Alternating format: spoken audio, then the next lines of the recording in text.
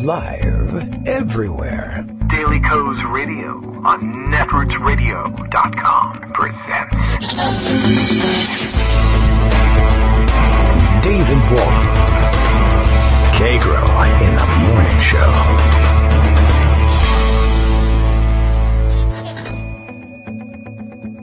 Now, here's David Waldman. Hey, good morning, everybody. How are you? It is Monday. It's September 19th, 2016, and time for another show. Despite all efforts, we're back again. Monday comes so very quickly. And it was a heck of a weekend. Donald Trump bombed New York City.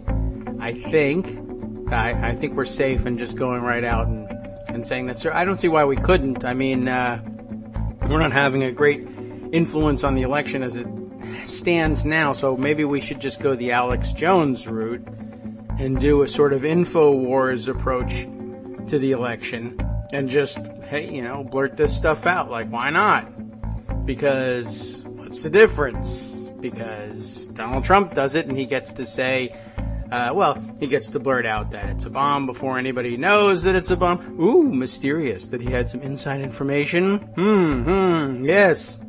We're revealing the conspiracy right now. And, just so happens they come up with a second device about the time that his deplorable Twitter followers are losing the Twitter argument, proving that it's, oh my goodness, well, somebody just went out and dumped a pressure cooker in a trash can and called 911 and the police just happened to find it. Oh my God. Hey, anything could be true. There's really no reason to just stick to facts or wait for evidence to come in. I can't really argue in favor of that anymore. I guess it's just time to do what you feel. If it feels like you want to blame terrorism on Donald Trump, go for it. If it feels like you want to say that we're not fighting ISIS, even though we're bombing them a couple hundred times a week, just go ahead. Just go on. Just do it. If it feels good, do it, right? Okay, no more PC, right? We're throwing political correctness out. And so some of that has to go, right? Some of this stuff about waiting for proof or evidence or clearance from the government. Please don't spill the beans on these stupid briefings that we have to give you because your idiotic party has been dumb enough to nominate you. Whatever. You just go ahead. Say what you like. Do it the way you want to.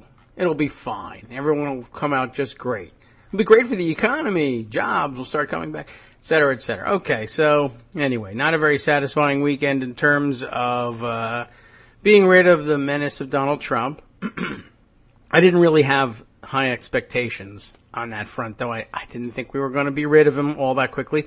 Yes, I noticed that my Skype is now not open, so I'll reopen that so we can get ready to have Greg Dworkin join us. Greg, I understand, has already been challenged on Twitter by Armando. There's going to be a knockdown drag out, by which I mean these two guys will discuss some issues, and I will have the rest of my breakfast, provided, of course, Skype will cooperate and open up and let us go. And so I noted my big worry was, hey, I haven't gotten a thumbs up from Justice just yet.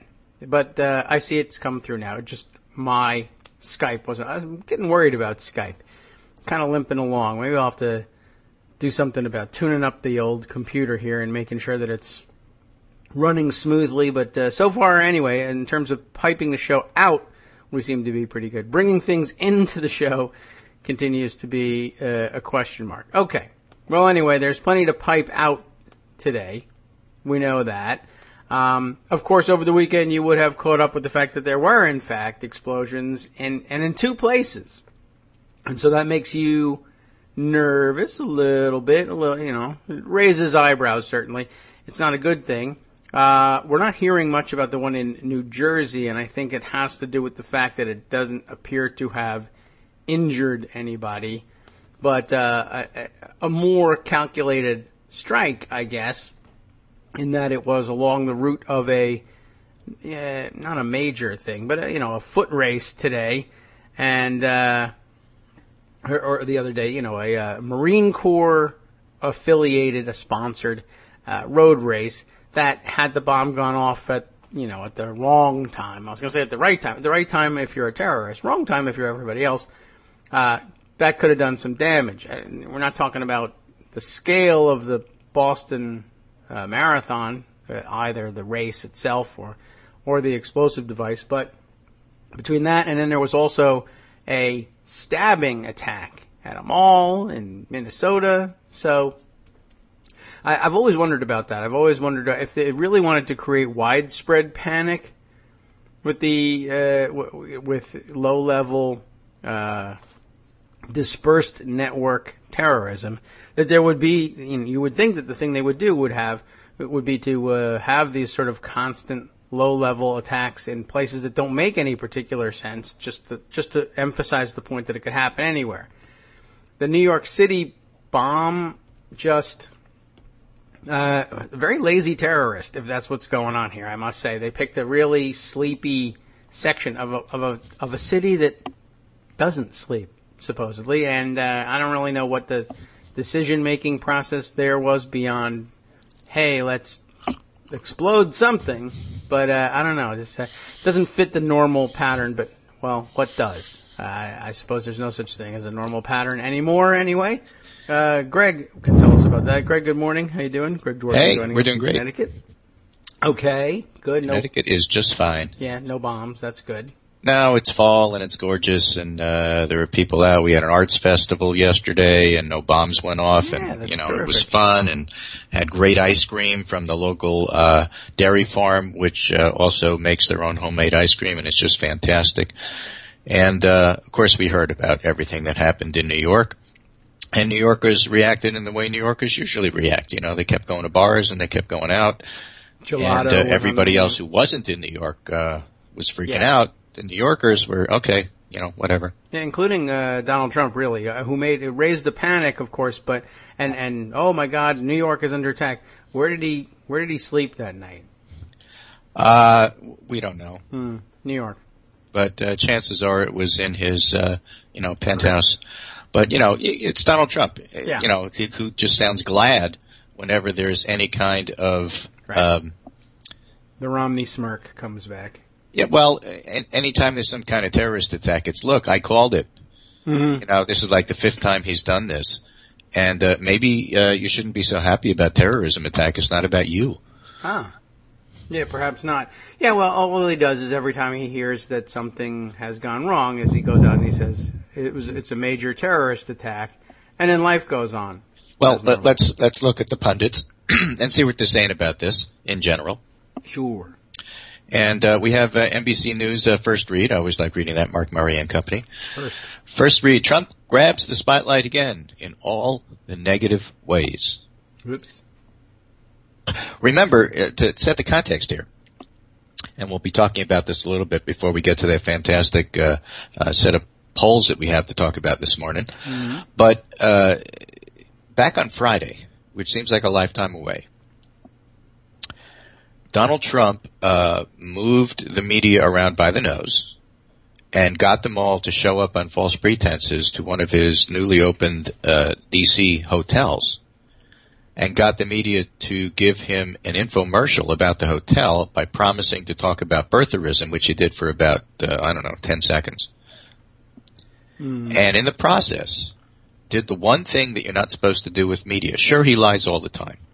That's not only a given, it's been shown. And PolitiFact has done this. 80% of the stuff he says is false.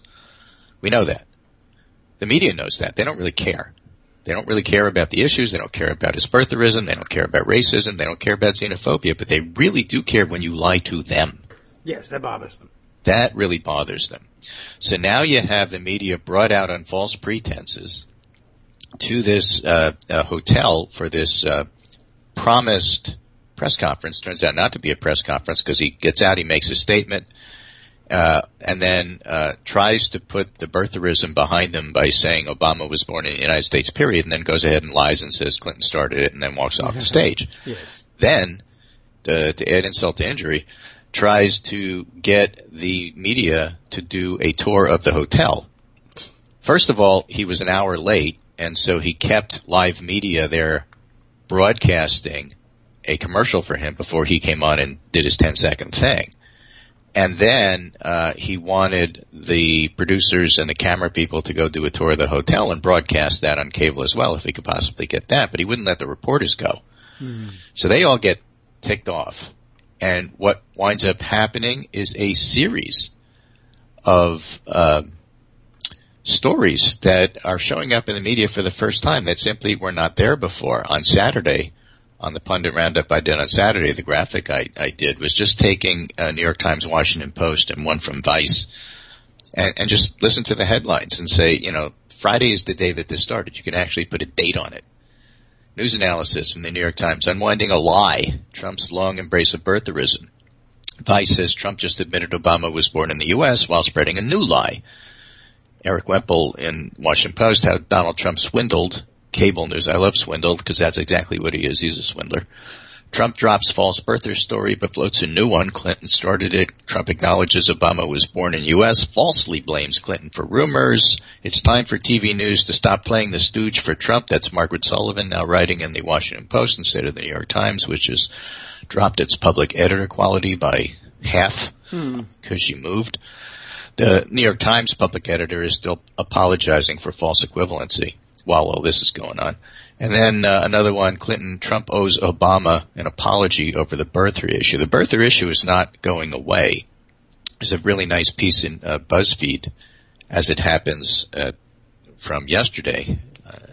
Trump surrogates are spreading false claims to defend his birtherism, like their candidate, Donald Trump's backers, are falsely accusing Hillary Clinton of starting the birther conspiracy. Basically, media is now ready to call Donald Trump a liar when he's a liar, which is basically every day.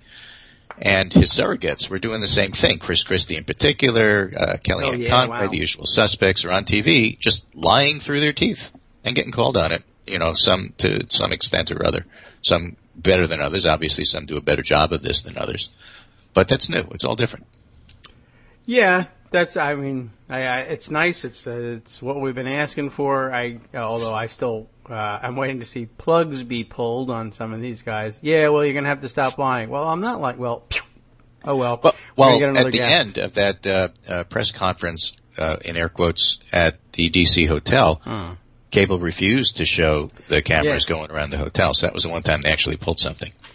I read something about that. They erased the tape of something, but they refused to show it, and then they erased the tape.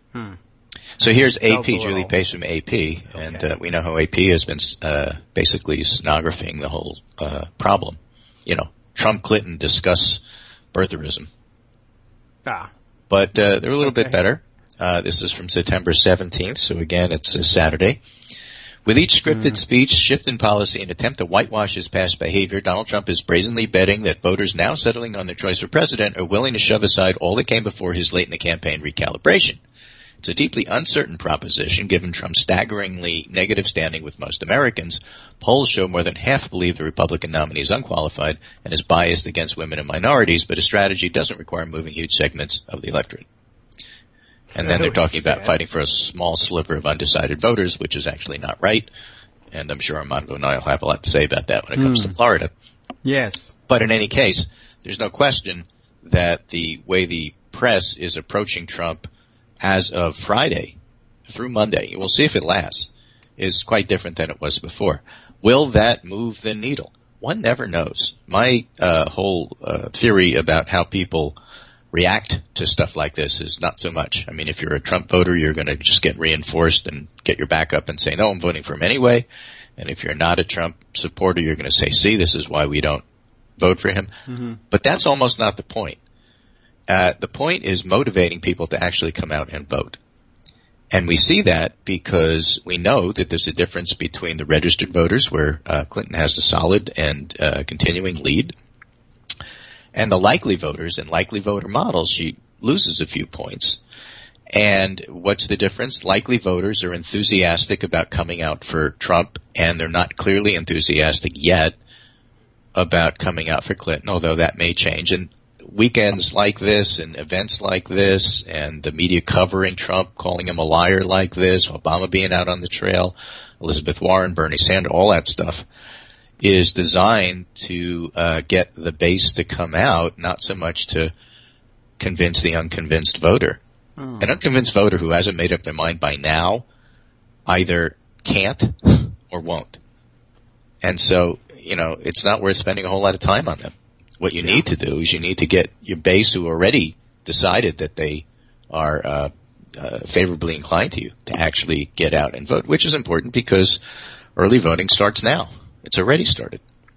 That's true in some I places. think Wisconsin starts today. That's what I heard, which I also heard today. Once again, it snuck up on me. Talk Like a Pirate Day. Right. Missed it. So anyway, back to first read. Today says Trump grabs the spotlight in all the negative ways, and that's why the negative ways matter. What are we talking about? He revived the birther story. He said Clinton's Secret Service protection should disarm.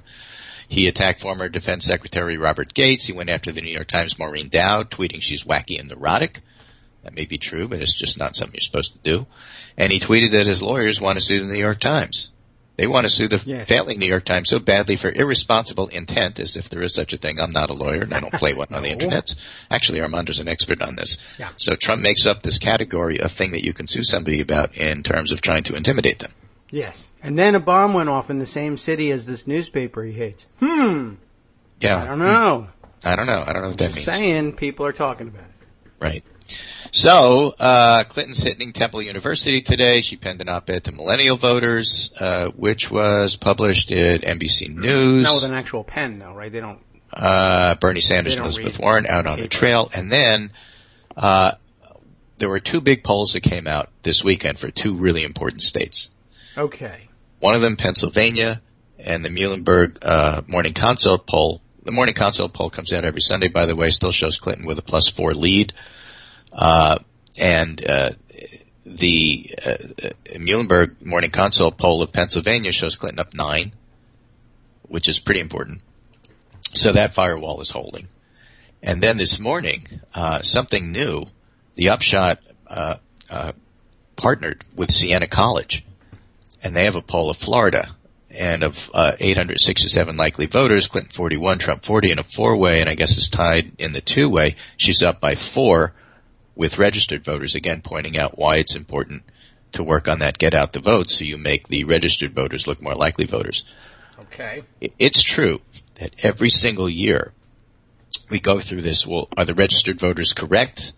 Are the likely voters correct? What's a better model to use? What's the right thing to do? So what the Upshot did with Siena was really innovative for a media poll. They did it more like the campaign polls do. They are basing it on voter records, not just dialing random digit dialing phones. The advantage of random digit dialing phones is even if you make random the phone calls that you're going to make, you basically get everybody so long as they have a phone that's in the state. But you don't really know whether or not that's the right universe of people to do. So by doing the voter lists, you get a much better idea of who's actually registered, did they turn out, and so on and so forth. And what they found, basically, is that Trump leads Clinton by 51-30 among white voters. And that's all white voters, not just those without a college education. So she's winning white voters in Florida. He's winning white voters in Florida. And even Democrats are voting for Clinton 63-17 if you're a white voter. So she's got some room to improve there. But on the other hand, Clinton is going to be record-setting among Hispanic voters.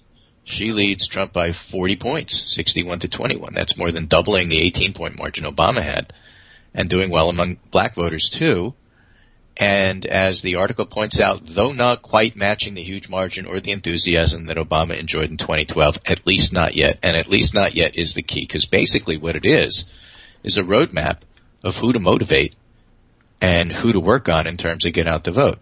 And that's why looking to see whether undecided voters are warm or cold really is not the play. It's going to these voters that you need to turn out to support you. And that's really what the election is about. So as long as Pennsylvania stays a firewall, and it looks like it is based on that polling, there's really no polling showing Trump pulling even. At the same time, Florida is what Florida always was. Steve Shale said way back, don't pay any attention to polls showing Clinton in the lead or whatever. Florida is close. It's a mixture of many, many different areas. It's not really a single state, and the bottom line is at the end of the day, Florida's going to be close. Okay. Yeah, this is Armando. Hey, Armando, and Armando knows calling Greg on his first inaccuracy. Florida might be close, but Florida might not be close. Aha! Are you definitive about that? Yes, and let me tell you what I mean, because I know it sounds like just nonsense. It sounds like you're not. Go on. Okay. Look, I thought this Nate Cohn article on their poll was fantastic. If you want to understand what's at play in this election in terms of winning and losing, it's essential. His discussion of the likely voter model choices he made, very transparent and upfront, and frankly, very revealing. It really shows that it's, I've always called it special sauce. And sometimes the special sauce is good in the sense that you're trying your best to predict what the electorate's going to be. Too often, though, it's people who want to have a close top line number to get the publicity. And I put Quinnipiac as the number one current offender, but back in the day when I invented that phrase, it was Zogby. Zogby would just, he'd get his results and then he'd say, I want a result that shows somebody +2, therefore I'm going to assume this percentage of this voter, in the weighting process. So when you look at this write-up by Cohn, he tells you first and foremost, if you look at the all registered voters, Clinton leads by 6 or 7. When you just look at their registered voter polling, it's 4, I believe, in Florida was the result of this poll. Registered voters 4. Yep. Right. And then likely voter, and what I think is the meaningful one, is head-to-head. It's tied. Even if for some reason, in this particular four-way, Clinton gains, which I think is counterintuitive and probably not right. I think if the four-way was a real thing, and I don't think it will be come Election Day, I think both Johnson and Stein fade to relative insignificance. Well, Johnson is fading less fast than Stein. They're both fading, but I think what this is trying to say is in Florida, if not the rest of the country, but in Florida, Johnson just might be taking a little bit more from Trump than he is from Clinton, and that's possible. I guess that's possible. I think I'm a little skeptical of that finding, but the numbers are so close. It's so close it doesn't much matter. But you look at the demos, and that's, I think, to me, and I've said this on Twitter, and Greg knows this is what I believe. At this point in the election, look at the RVs and look at the subgroups, and then apply your model. Look at one finding from this poll that I think that, by the way, I think this poll is incredibly encouraging for Clinton. Because when you model it out, it shows, to me, a chance for actually, to get back to my original point, for not a close win, but a comfortable win. I'm sticking by Florida being a Clinton state by 5 points. White voters, 51-30. Obama lost white voters by 24, so Clinton is doing better with white voters. Black voters, it's 82-4. Now, what's interesting about that ended up being 95-5 in 2012. And will it be 82-4 or will it be 90-10 when it's all said and done? Will it be, right now her margin among black voters is 78%. It's going to be higher than that. The question is how much higher, right? Wouldn't you agree with that, Greg? I would. Okay. That's the whole get out the vote thing there. I mean, right. There's no question that, to me, this is about the worst she's going to do. Exactly. This is a floor. But just think about it. 82-4. Well, what happens to the other 16%? Do they not vote? Well, then let's convert it. So when you look at absolute numbers, so then you got to look at the likely voter screen and the modeling of what the electorate's going to look like. This poll from New York Times, and it's an honest poll. It's what they're saying, based on their application of their likely voter model, what the electorate will look like. It will be 2 points more white than 2012. That could be. No, it's it really possible. can't. It can. It's not possible. It's not going to be. It is possible. No, it's not even possible. It's not going to be. Yes, it is. It's not possible for this reason, Greg. There are less white voters in Florida. So if you increase the turnout of white voters, you can match 2012. Mm-hmm. To get it to be 2 points more is I just don't think it's possible. It's not possible. You have to get more white voters and you have to get less non-white voters. So it's possible. I just don't think it's likely because I don't think that less non-white voters is going to hold up over time. It is what it looks like right now. I just don't think it's possible. I mean, I think it's outside the realm of possibility. I think if Trump can hold it to 67, he'll have done a fantastic job. It's not. I don't see how he could possibly get to 69. There's another reason why I think it's not possible. Trump has no organization. Yes, old white people vote no matter what. They don't need anybody to tell them where to go vote. Mm-hmm. But Trump's gains would come if he can spur white high school or white non-college. White non-college is a group of infrequent voters. They're not that different from Hispanic voters. They're a little better, but not much. And to get them to vote, there's two sides to it. Are you enthusiastic? Are you likely to vote? Well, there's that equation of it, you as a voter, whether you're likely to vote or not. But then there's the other side of the equation. Can a campaign push you to be likelier? So here's where they just do a fantastic job in the write-up in analyzing the data. About two-thirds down, they have this little graphic here, which is Clinton's turnout challenge. And that's exactly what they're talking about here. They talk about support among the voters who are, as campaigns would do, are you more or less likely to turn out? 0 to 10% likely, 11 to 20, 91 to 100. And the bottom line in there is the biggest group of voters in terms of scale to size of the electorate is the 91 to 100% likely to turn out. And there, Trump leads 46 to 39. In virtually every other group, Clinton leads. So if you're looking at the 81 to 90, she leads 45 to 38. These are 81 to 90% likely to vote. That's her challenge. She gets those people to vote, she wins. The more people in that group she gets to vote, the bigger she wins. Because she has a ground game and he doesn't, it's certainly probable that she winds up taking the state, whether it's 3 points or 5 points, I don't know. And the reason is the likely voters are Trump voters. Yes.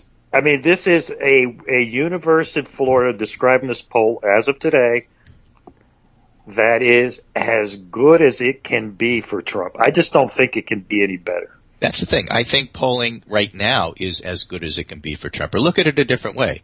Whether it's after the Republican National Convention or after the slip in the polls for whatever reason, you could put whatever reason you want on it, her illness, their description of the illness, the deplorables debate, whether she spent August campaigning or not campaigning and fundraising instead of whatever it was. When Trump does his best, he gets close to a tie. That's at his best. That's at his best. He never leads. He gets close to a tie. And then when he slips down, it's worse. And I happen to think that she's in a bottom of the polling about to come up and starting to come up in a lot of areas. So that's why I continue to say it's a tight race, it's a competitive race, but it's a race in which it's not tied. She still leads, and it's likely to be the case. Florida is a fascinating microcosm of that because really it's I think this is again, keep in mind, this poll was taken over the weekend where she had her pneumonia. So the dates of the poll are like from the day before 9/11 through a couple of days after. So this poll was taken at the time that she looked worse on TV, if you will. And Trump still does no better than a tie. Yeah, and I also want to point out one other thing. When you talk about missing voters, you say, well, why can't we consider Trump getting more white voters? But Trump getting more white voters is not the equivalent of Clinton getting more black voters. If she can talk any black voter, anyone, into voting, that's almost certainly one more vote for her. Mm-hmm. If Trump talks a white voter, or a white voter is convinced to vote, one more unlikely white voter, it's not as dramatic a win. She leads with black voters by 80. He leads by white voters by 20. She leads Hispanic voters by 40. Now, this goes to a question that's being raised a lot here about millennials. And the reality is millennials, while favoring Clinton, don't favor them as dramatically as do people of color voters. Mm-hmm. it's simple math. Should she be worried about a lot of doing millennial votes? Sure, do what you can. But boy, what she really needs to do is get every African American voter out, every Latino voter out. That is the key to the election, not millennial. Driving up black and Hispanic vote. That wins the election. This election, and we talk about it within the context of, quote, economic anxiety, et cetera. This is as stark an election that's divided on racial lines as you'll ever see until the next one, probably. By intent, by one party. Yeah, but now we've decided to buy into it, and we have to. So you might as well highlight it, and I think that you're exactly right on that. But this is something that goes back to a point we made months ago, which I still think holds up.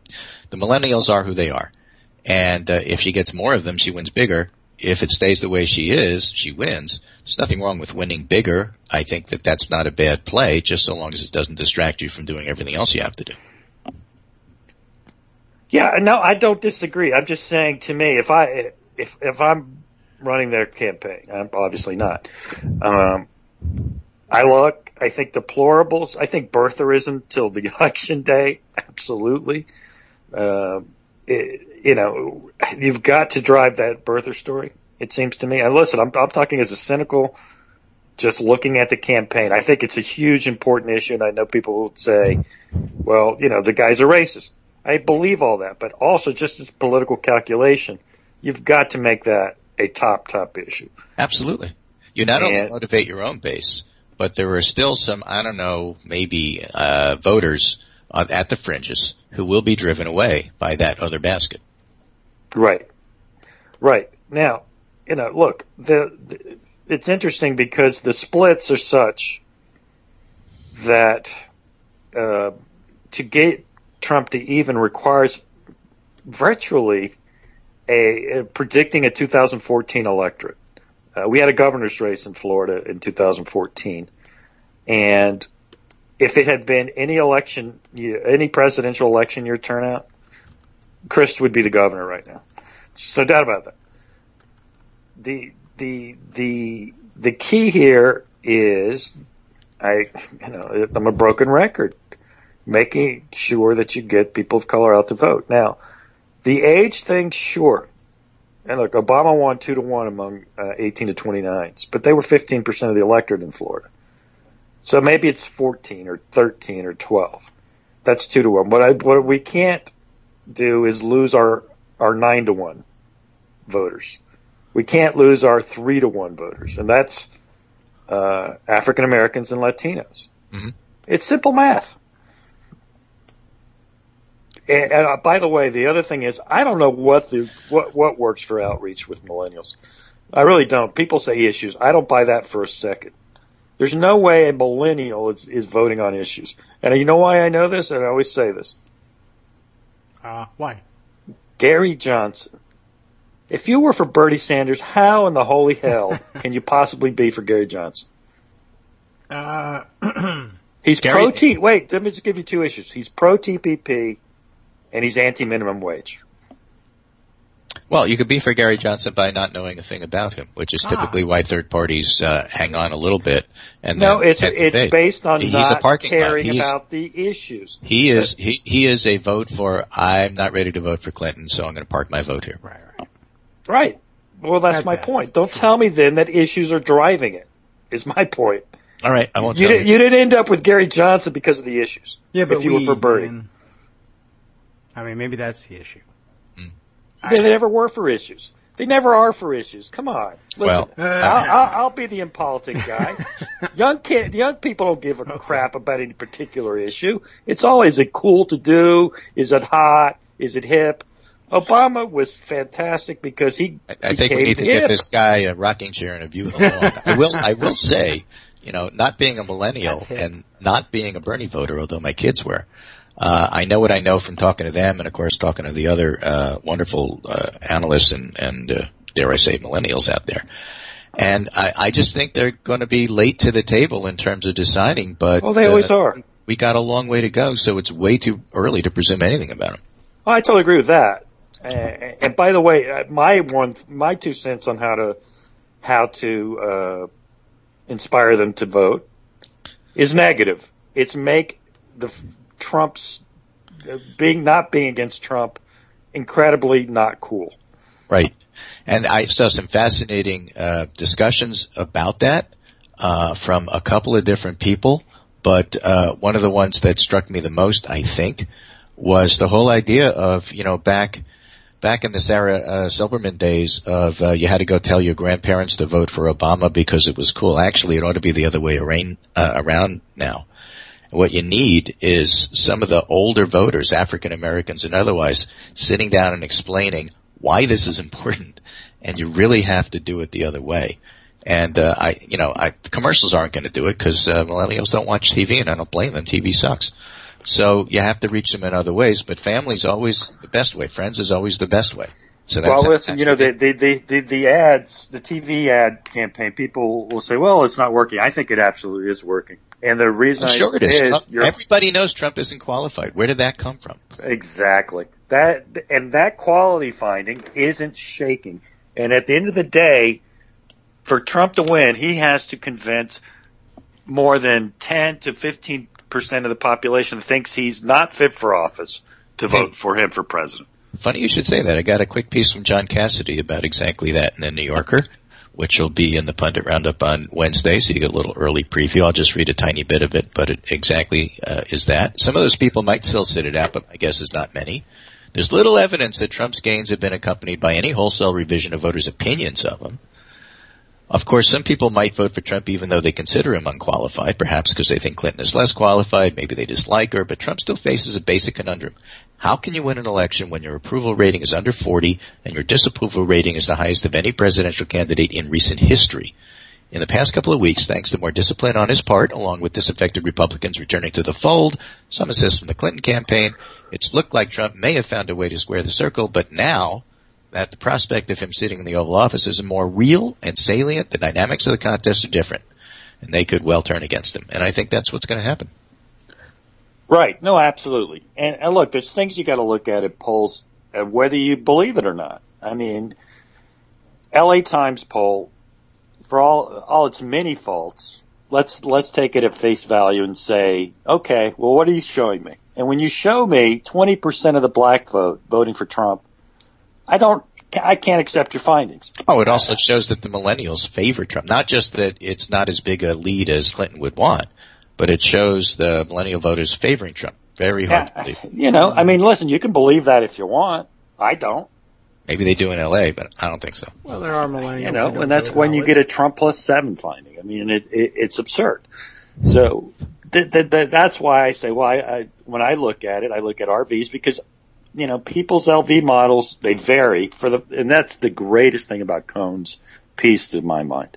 He basically lays out, look, here's the RV finding. That is what it is. And a voter file is the best sampling to draw from an RV finding. Not every state has it, so you can't necessarily do it everywhere. But that's Florida a +4. That's an RV +4, very close to your predicted +5. Right. If you look at that number just without looking at LVs. Right, and the reason why I would go higher than that, frankly, is because a lot of the missing pockets are going to be heavily pro-Clinton. The undecideds. And I think those undecideds, when you dig deeper, you don't even have to dig that deep. Just look at the demographic and say, well, these people are probably going to come to Clinton. The question is, will they vote? But it doesn't mean that the 82-4, even if they don't vote, you still have to calculate who won what, and it's going to be 90-10 at worst. I think it's probably going to be 95-5. I predicted for Florida it's going to be 75-25 among Latinos. I think nationwide it's going to approach 80%. But those are numbers that are winners if the electorate is right. If it's a 75% white electorate, 3 points over 2012, well, then it's going to be a very close race. Brownstein said the same thing about this. He did that whole calculation. Okay, assuming it's a 75% white electorate, yada, yada, yada, Clinton wins. That is out of the Quinnipiac poll, I believe, their last national poll. So again, I think one of the greatest things that Descamps did was pull the curtain back. And this is hugely important because you talk about Trump's gains in polls. I'd say 75% of it is the switch from RV to LV, right? Right, and we talked about a little bit with Charles Franklin's discussion of what LVs were, so I think that's all true. I have to tell you, I got a very funny note from a cardiologist who follows us online. All right. RV means right ventricle and LV means left ventricle. He said, I've been listening to your show and I've been reading your tweets and you're confusing the hell out of me. What are you talking about? He's not a surgeon now, right? So I had to explain. All right, that's funny. This is politics. Funny. It's funny how we use different phrases in different ways. Well, ED, right? That's my favorite still. Right. But it gets down to it. I mean, the problem I have is not so much the polls. People run their polls, they make their assumptions, and they print them. But not being transparent about it. Well, that's where we come along and we help to interpret those polls. The thing of the matter is, at the end of the day, you have to be right. So let's see what happens. The only poll that counts and all of that. It makes logical sense what you're saying. It's actually what I expect. The proof of the pudding will be in November. Yeah. Now, I understand the impulse to do it now after Labor Day. That's traditionally what they say. Okay, well, now we can start seeing what happens with LV likely voters. And they'll say in defense, well, of course, likely voters might change over time. So, but the problem is when you have that abrupt change and you decide you're not going to talk about your RVs. Yeah, the best your polls, RV findings then, because if you look at every single one of these polls, the best polls will tell you both. Tell us both. And tell us why there's been this change. And said, well, this is what happens. Or do LV the whole way. I mean, either way you want to do it. Right, and that's the best thing, and it's always been my advice. If you want to look at change over time, look at RVs because RVs go all the way back. And so same polls, same everything, same universe, at least you get a sense of what's going on. The LVs, as in the Nate Cohn Upshot Siena poll for Florida, are meant to try to predict what's going to happen on Election Day. They do or they don't. Some years the LVs are just flat out wrong. In some polls, the LVs are just flat out wrong. So, just take it with a grain of salt, look at it all, and get a sense of what's going on. Bottom line is, if you're going to look state by state, Trump has a harder climb than Clinton does. Trump is not winning Pennsylvania, and he may well not win Florida, and if he doesn't win Florida, he's not winning. Well, yeah, I mean, I think, that to me that's been the obvious first place but to it hasn't fight. changed, despite the fact that there's, quote, tightening, unquote, it still hasn't changed. Right. And North Carolina now has become the same thing. If he can't win North Carolina, he can't win. He has to win them all. I mean, when we talk about, well, what's Trump's path? And they say, well, if he wins Ohio and he wins Iowa and he wins Nevada and he wins New Hampshire, all that assumes he's won he wins Florida all the states, and North he's got Carolina. a really good chance of winning. I get that, But what's the reality? And the reality is it's going to be much, much tougher. And again, keep in mind, there are states like Florida which you can get a pretty good poll on, like Upshot and Siena did. There are states that are really tough to poll accurately, and Nevada and New Hampshire come to mind. Well, I think it's less. I think it's not hard to poll registered voters. I think it's hard to predict the electorate. Yeah. See, that's not polling. Polling is what do you think? Right?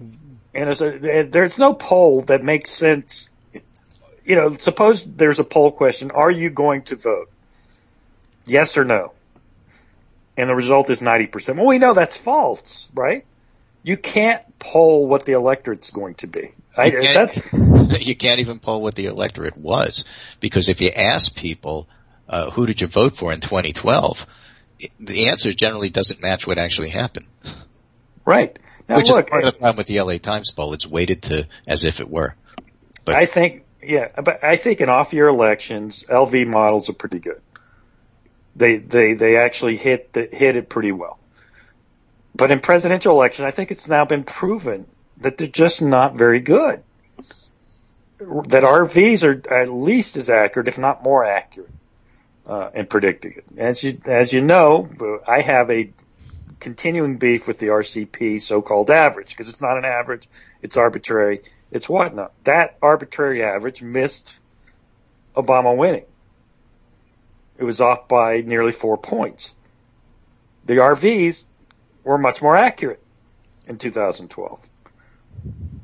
Now, awfully good chance that'll happen here. I got to read you a quick thing before I have to go, and then Armando, if you can stay, you want to talk to David about this. That's terrific.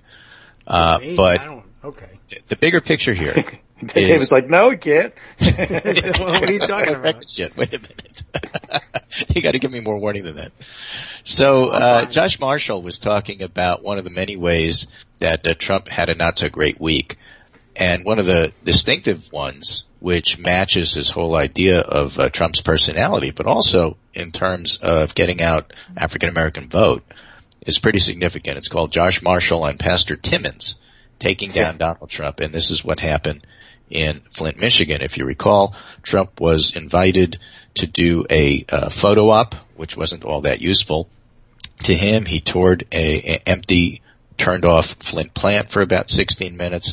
Then he went to Pastor Timmons' congregation and was supposed to talk about the people of Flint, and decided that he was going to talk about Clinton instead, and she stepped up and shut him down. And here's how it went. So a very short tweet storm from Josh Marshall. I love me some Tim Kaine, he says, but come on, Pastor Timmons for beep. I don't think people quite get how much guts it takes to do what she did. Here's my point. There's lots of people who say they'd like to give Trump a piece of their mind. I'm sure they want to. I'm sure some would. I know Armando would. But a presidential candidate walks with a big entourage. He brings armed guards and retainers. He's up there at the podium getting his hate on, and she walks up to him, puts a hand on him, and says, "You won't talk that way in this house." That takes a mammoth amount of self-possession and guts, endlessly revealing. Trump was meek and unnerved. He said, okay, he was rattled. He quickly ended his speech. He was calm, collected, polite, but firm. Like every bully, he cowered. But it sets off all sorts of bully psychic mojo horse crap inside of him. And that's why he was back to torch his campaign, lashing out at everybody within hours. And he has got a little piece about that, which is called The Fever Inside, which is pretty decent. But quite simply, Trump felt neutered by a black woman, and she did own him, and he couldn't bear that. I'm not sure whether Trump is a bigger misogynist or racist, but being set down by a strong black woman was more than he could handle. And you could see the whole story in this, almost the whole story in this photo. Look at his expression and look at her. So really nice piece in terms of what happened there. The thing is, Trump is Trump. And if you give him enough time, this stuff just comes out. He can't help himself. He can't stop himself. And one of the things that is always, the underlying assumptions about these polls is that if nothing changes between now and November, but there's a lot that's going to change between now and November. A week from today, we have the first debate. Everybody's going to be watching that. And Trump is perfectly capable of being a jerk on any given day about any given topic. So that's going to have to fit into the mix as well. I'm going to leave you with that while I scoot off to work. But this is Greg Dworkin speaking with my friends David Waldman and Armando Lawrence, who's going to talk about, how I'm wrong and why the polls might be right in this particular case. And it's a fascinating dynamic, and you don't usually get to see so much psycho. We haven't had this much psychodrama in a candidate since Nixon. It's really kind of fascinating. Take care, and I'll talk to you tomorrow. All right, thanks, Greg. Watch your left ventricle. Yeah, absolutely. And the right one, I guess, while you're at it. I'm going to go to work and yell at some cardiologists. Always makes me feel better. Take care. Okay. Don't sneak up behind a cardiologist. They can't take it. Anyway, they don't like that kind of stress. Wow. You know what? That's an interesting place to, I'm going to put that one aside, but I guess the first time I saw that piece from Josh Marshall, my first thought was, it didn't really feel like that important a moment, actually. But, I mean, he makes a good point about it, certainly. And it's maybe something for strategists to look at. I don't think that Hillary Clinton can recreate the same kind of moment. It's not the same kind of context. You can't do it in a debate, for instance. But, yeah, that one, that is kind of interesting there. He just for a second, he realized this really isn't a podium I control. I didn't pay for the microphone here. And, yeah, I don't know if that's anything that can be recreated, and so therefore I think it will end up as a minor moment, but it does tell us. It is a minor moment, but I think there's a related incident that happened the Friday, which was Trump was going to be dominated, which is the dominance politics is what Josh talks about a lot. Yeah. On the birther story, he was going to have to retract, right? Yes. But he turned it into an event he dominated. And in fact, he was so pleased with how he dominated and the press being all pissed about it that he retweeted Chris Cillizza, of course, who said, was Trump's greatest trick ever. Right. So he turned his an event where he was going to be dominated into one that he could spin as being dominant. But of course, that's dumb because what he dominated was the lying, and that's how it was treated. That winning by saying, I fooled you guys by lying to you, is not particularly a winning moment for a candidate, not even for Donald Trump. Yeah, it does fit with his making them wait and all of this. That's like the oldest trick in the book. Right, exactly. Yeah. I don't know if he was so brilliant about it or not. I think fooling the media is frankly child's play for most. Unless they have a hard on for you like they do Clinton, in which case you can't. Even if you do it right, you're going to get blasted. So, but that's, as I said, I wouldn't really be that proud of that moment. But it's also just not politically effective because they end up saying he just lied. He lied to us. He's a liar. And, it's been Trump is a liar for 3 days. Yeah. Which, for better or worse, isn't what he needs. He's supposed to be the guy who tells it like it is, right? Yeah. But whatever. I don't know. Anyway, you were talking about this New York thing, and again, I actually am kind of proud of everybody in a sense, and let me be positive about something for once. No, the measured reaction to it all, both by New Yorkers, New York, for the most part, the media. I mean, Fox News doesn't count. The New York Post, they don't count. They're not media. They're not journalists. They're just propaganda arms of whatever they decide they're going to be propagandizing for. But everybody else handled it pretty well. Even this morning, then they announced, oh no, it's a scary Muslim. It sounds like based on his name, maybe he's not. And by the way, innocent until proven guilty, right? Let's not presume this guy actually did it, though. I would suspect that this is based on surveillance, so the evidence is probably pretty strong. Nonetheless, let's reserve judgment. First, let's see if they can apprehend him. Presumably, he's still in the country.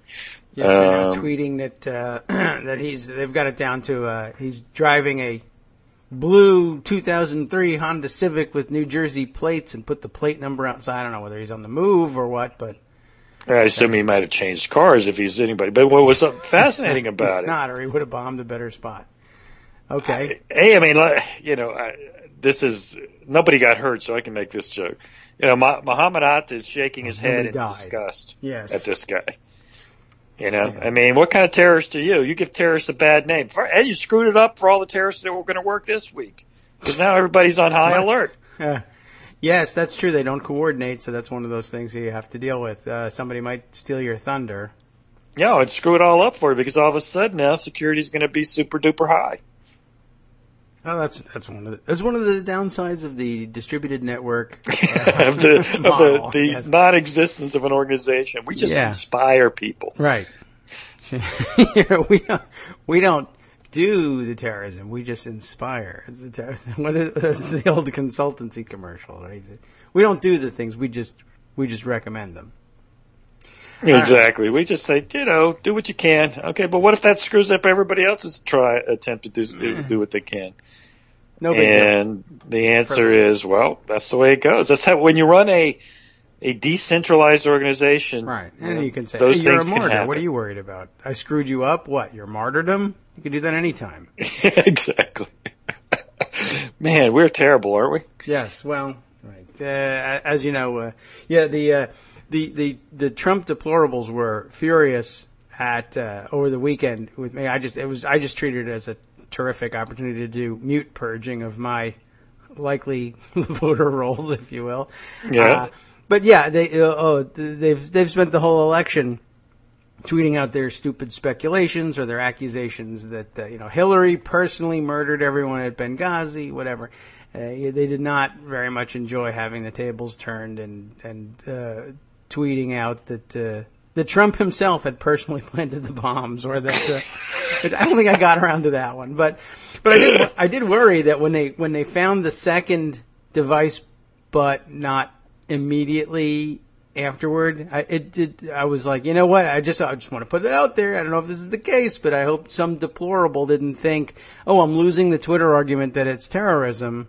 I'm going to take that old pressure cooker that I never use. I'm going to dump it in the trash bin and call 911 and say, I saw a Muslim, but so far that hasn't surfaced. So thank God for that. I mean, not yet, but you never know. But the funny thing a backwards I got, B in your face, anything can happen.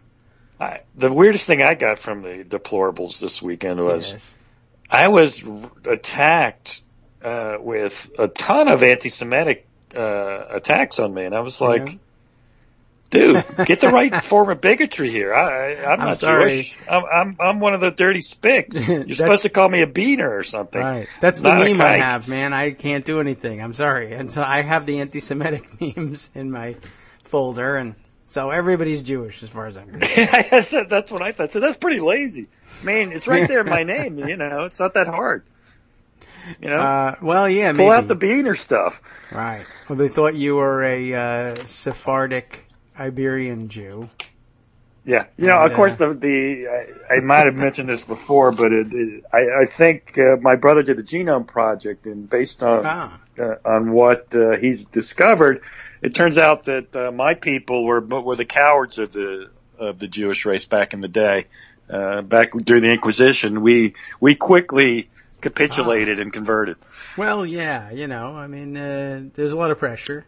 They were the Trump of their day. The Iraq concentrated the minds of the Lorenzes. We revealed our cowardice very quickly. Well, torture works, as they say. Like I said, Torquemada is the Trump of his day. He knew that pressure could be applied. You profile these people. The Inquisition knows who they are, but the police are afraid to act. But not the Inquisition. No, they were not. We'll show you. They used some enhanced interrogation, I'll tell you. That's right. It's going to be it's fantastic. When we torture people, it's going to be beautiful.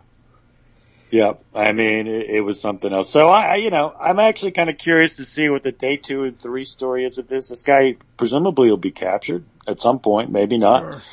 Sure.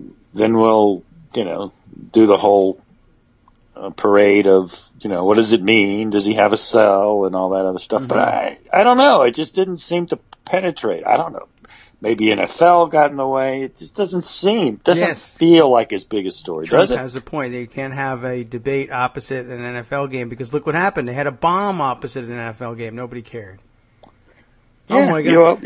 I got to say he's got a point a little bit in some respects. It's just, I don't know. Maybe our attention span is just what it is, and if it doesn't bleed, it doesn't lead. And while there were some minor injuries, there was no deaths and no serious injuries, thank God. So maybe that's why it didn't have such resonance. Yeah, well, it's a bad spot in the news cycle, and New York didn't panic, and even really the good old USA heartland didn't even panic because most of them probably said, New York, so what? So and the immediate reaction from New Yorkers, which I think one of the first quotes that I saw was, it's a burning dumpster. You see that from time to time in New York. They don't often explode like that, but I mean, people were out getting ice cream in the neighborhood pretty quickly thereafter, and it just didn't scare people. And there was lots of potential there with another bomb being found in New Jersey today. They find more bombs in a train station, an Amtrak station in Elizabeth, I think. I heard that too, and I'm like, Elizabeth, huh? That's interesting. I mean, I guess soft target or something. I have no idea. I guess, or it's around the corner, from where you live, so you bomb it. I guess. I don't know. There's been some very weird thing. I like I said at the beginning of the show, I've often thought that if they really had it together and they really wanted to panic America, that these are the places that. Well, Actually, I kind of thought they would hit things that are also soft-ish targets, but are much more impressive targets. I mean, I just think about how many places you can bomb gigantic gas lines. Appear to have nothing but a chain link fence around these transfer stations that come up above the ground. The whole country is laced with explosive gas lines, and they've never thought to do that, and I hope they don't. But throwing bombs in a garbage can in a train station, I don't know. So far, it hasn't worked, and thank God for that. And it is interesting also to watch Trump, I guess, scrambling for something to say about the things and to keep the panic among his troops up. Keeps insisting that the police, they're terrible, we're hamstringing them, they know who these people are and they're afraid to act because they will be accused of profiling. But, I mean, of course, the big issue around the country is they keep shooting people for almost no reason. How afraid are they, really, for one thing? And for another, the cops just found one bomb, disarm it, they find a bunch more. They're doing pretty good. If you're finding the bombs before they explode, that's an A+. I don't know why the criticism of the police at this point. But it's because Trump, at bottom, police are servants to him. And if they're not dragging people out in the streets and beating them in support of his political agenda, then they're lazy losers. God. Even though they've endorsed him. That was another interesting development over the weekend, beginning part of the weekend. Fraternal Order of Police, little issue with the timing, I think, to come out and endorse him, like following the deplorables issues and look, his lies about the press release and just having a terrible day on Friday because he blew it on his supposed press conference, and out they come. But yeah, they endorsed him. Keep sending him grenade launchers and tanks, by the way. That'd be great. I mean, the police unions, I don't know all of them. I know the one in New York. It is basically awful and racist. It very often makes people forget that they're pro-union when you talk about police unions. Yes, and police unions also forget that they're a union, yes, and that Republicans are anti-union. That's certainly true. But, those, to me, that is what it is. I mean, you're not going to find the answer to the issues that have been raised on policing from police unions. I mean, it's almost ridiculous to pay attention to them. Mm. They have no interest in even addressing the issue of police violence. And, maybe that's the role they think they should be playing. But, I mean, to me, it's not worth even really engaging them. I mean, I'm sure that it would be better to have gotten their endorsement than not get it. But it's to me, look, no doubt about it. Yeah, this is a slightly different thing. You remember our good friend Robert Cruikshank? Yes. Also Eugene at Daily Kos for so many years. He and I have been having what I articulate today, this running debate on millennials and what you do for them and what you can. Like he thinks it's the key to the election. We got to focus on millennials to get them to win. Obviously, I don't agree for the reasons I stated on our show before. But I do think there's a certain, should she reach out to disaffected Republicans? Should she reach out to white college educated? She needs to reach out to people of color. Those are the people who are going to vote for 4-1. There's no more important group to get out to vote. And that's the North Star if I'm running the Clinton campaign. Well, Republicans agree with you. That's why you don't hear about, let's purge millennials from the voting rolls. Let's make it difficult for millennials to get ID. Right. I agree. And I also just, I'm going to revisit this point, but I think it's important. What's the magic bullet? What's the secret formula for getting millennials to come out to vote? I just don't think it's a set speech at Temple University, which is what she's planning to do today. Well, no, I wouldn't have. I wouldn't. If that's the play, if that's the reason, there's plenty of other good reasons to give a speech at Temple, I suppose. Go ahead. Why not? No, but this is to convince millennials and to do a registration drive. I mean, look, okay, it doesn't hurt. Don't get me wrong. No doubt about that. I think one of the things I would think about millennials is that, if we're talking, and what even is a millennial? I guess what we're talking about. 18 to 34 is the definition. But they're so disparate and different in the whole identity at that age, and not because they're this particular cohort, but everybody at that age wants almost more than anything to resist being categorized. So it's, what will work with people who insist that they, that their individuality is paramount. I agree. And what is the millennial issue? It's climate change. No, it isn't. It's stop yelling at us. Yeah, it's you could argue about jobs maybe and student loans. That had some maybe free college, but that's once you're out of college, free college doesn't really mean much for you, does it? Well, no, I guess unless you think you'll get your loans forgiven after the fact. But no, we could. Yeah, if I was Trump, I would just lie and say what we're going to do is cancel all student loans. I guess. And I think the other thing is this decriminalizing pot thing. If we're talking about issues that they're going to care about. Listen, I'm not saying all millennials are potheads, but for some reason that issue does resonate among millennials. Yes. So, like for example, in Florida, you want to get millennials out. I don't know that I can get them talking about Hillary, but there is a referendum on the ballot that is for not decriminalizing, but basically loosening the controls on marijuana. Mm-hmm.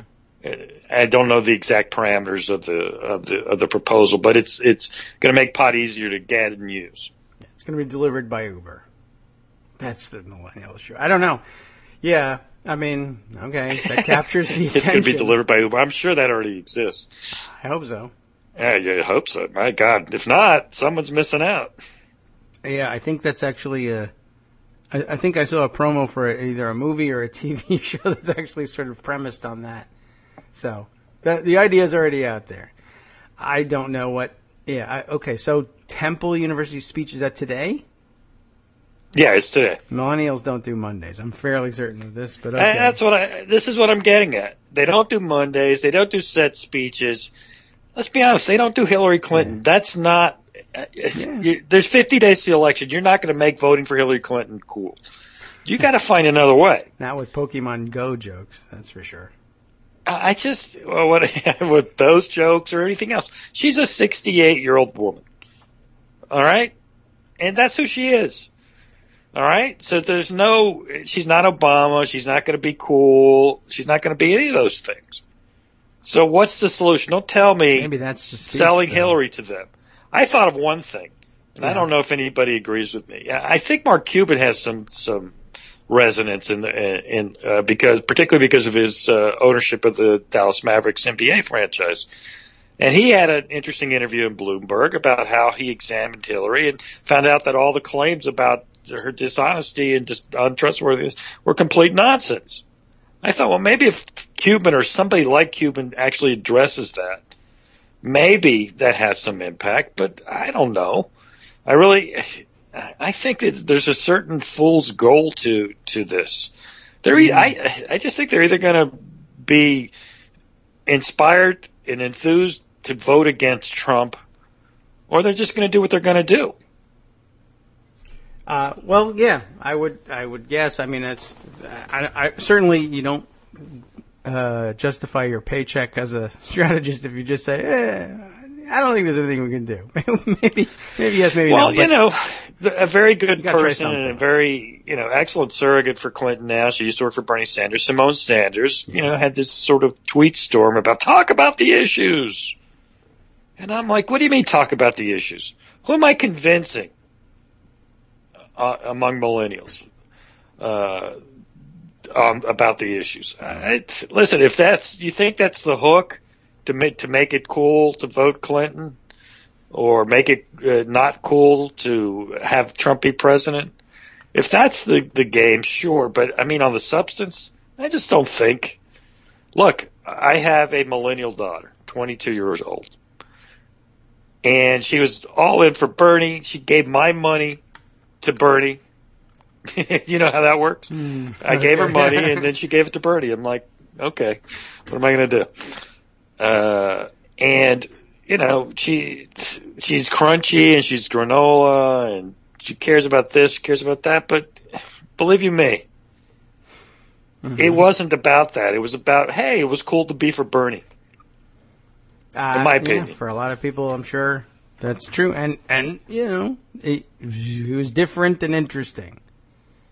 And for some substantive reasons, and there, I'm sure, are some who dove deeper into the issues, and then there were others who said, people are doing it. People are getting weird tattoos of that cartoon profile of Bernie. You know, I mean, think of something like this. You know, Jill Stein, who is horrible. I mean, objectively, she's a terrible politician. But then she says today that Clinton will be worse for climate change than Trump, because she knows how to move the levers of Washington. Yes. Donald Trump, I think, will have a lot of trouble moving things through Congress. Hillary Clinton, on the other hand, won't. Yeah, I'm sure Paul Ryan is all in on that one. Mm-hmm. I mean, but the argument here, forget about the stupidity of it. What's the point of this argument? I'm not sure. What is she trying to do? Convince people not to vote for Hillary Clinton? I guess in a sense she's trying to run what would be a traditional campaign in meaning she's at 2%. Yeah. Well, I'll attack the person who's ahead because that's where the votes are, and it's like, but you're not getting the votes. Why don't you just focus on your platform and your issues? And let's assume, for example, kind of that attacks at this point don't make sense. What Stein's trying to do is get to 5, so she gets the federal funds, right? She needs to go after Gary Johnson. He's the one that's getting the votes she can get. Yeah, I guess so.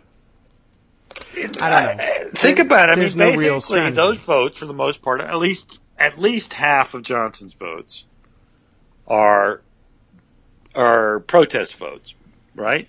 Yeah, I would guess. That's where she can get votes from. She needs to go after him for supporting TPP, for being against the minimum wage. Why am I sitting here analyzing Jill Stein's vote? Because I actually loathe her, because there's nothing positive about what she's doing, even for her own cause. It's the weirdest campaign ever. She's gone beyond, there's no difference between the two, which Ralph Nader ran. Now Hillary's worse than Trump on climate change. Yes, of course.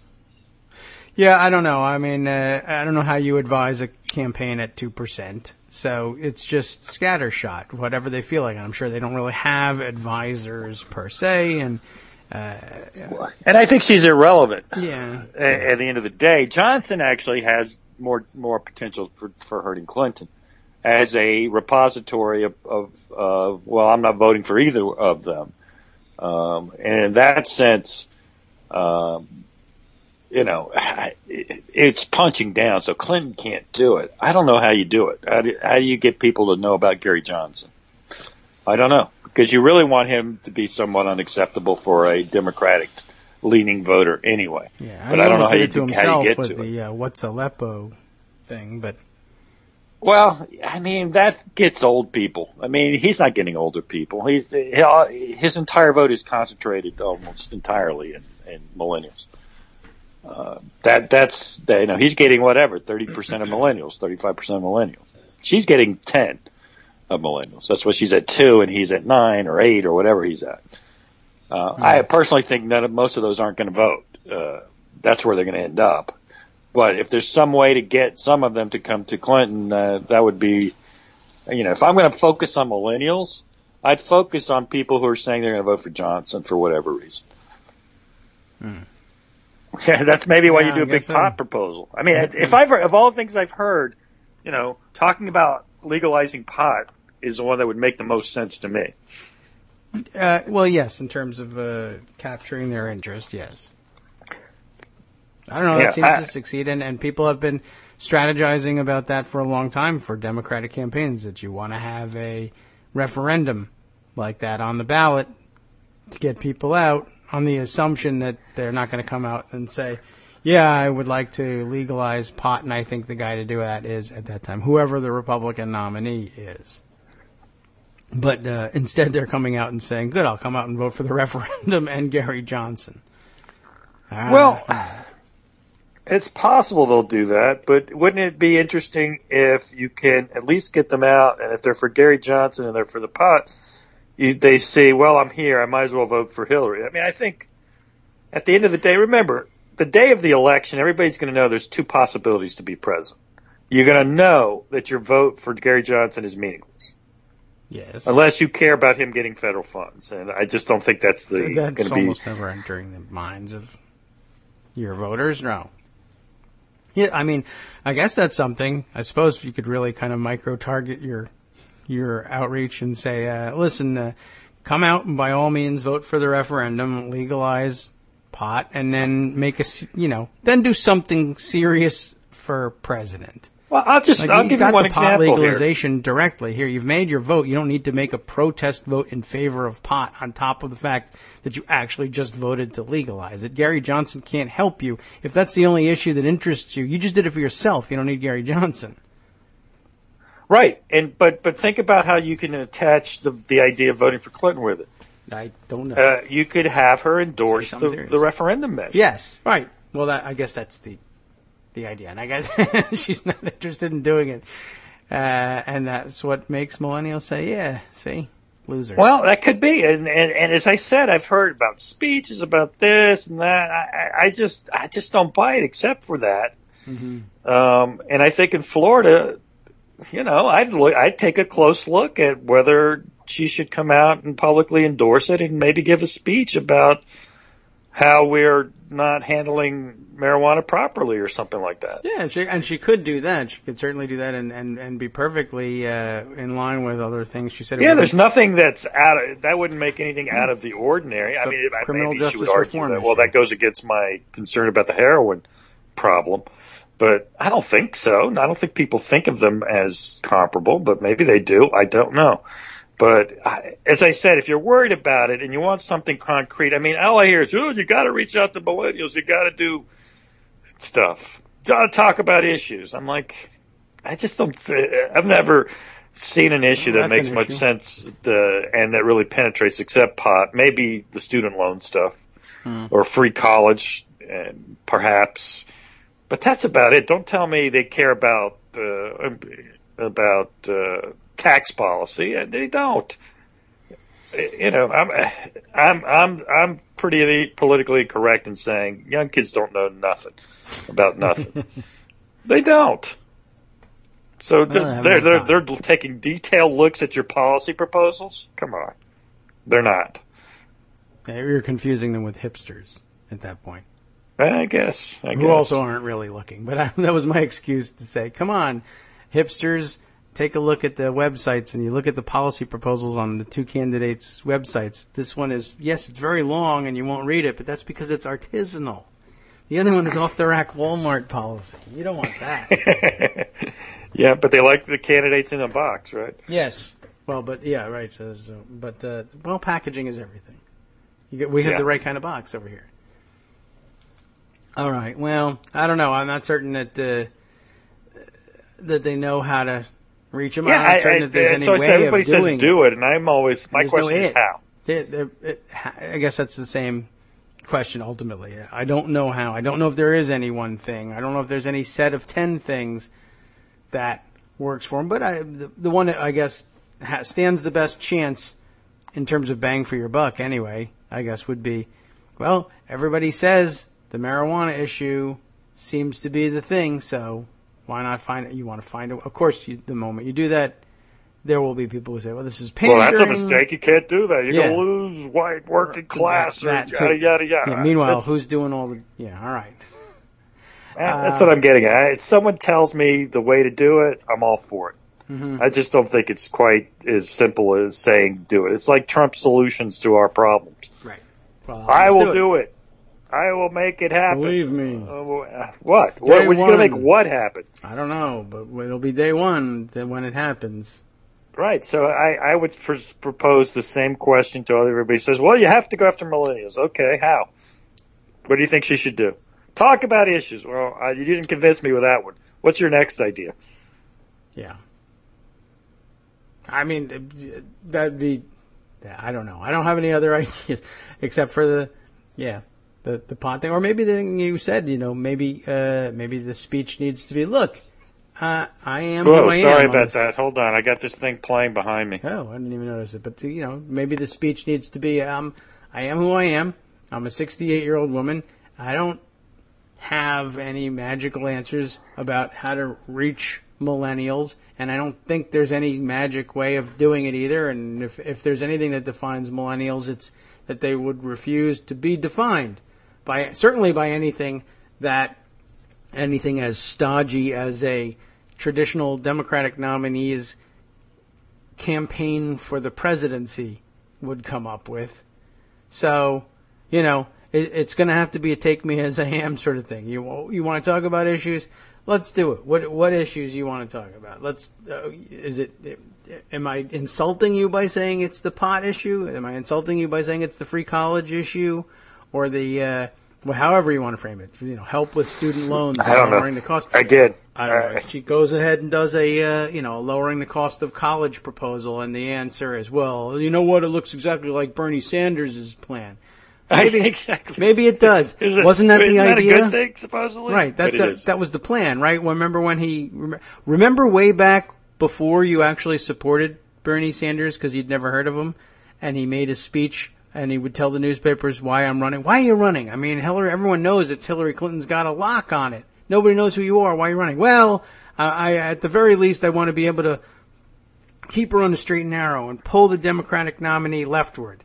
Like how? Like by proposing free college or something like it, and then maybe in the end, the Democratic nominee, in order to capture my voters, says, we got to have something like that. So she does, and they all go, oh, you. Yeah, but that's what he said he was doing, and now he did it. And you're angry. Why?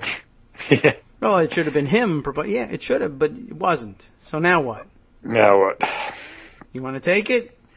No. All right, you want to talk about pot? No, that's absurd. Again, it's their vote. They get to use it or not as they wish. I just think that you can't overthink these things. There's no magic bullet that's going to make it happen. There's no magic way of approaching this. And I've yet to hear one that makes sense to me.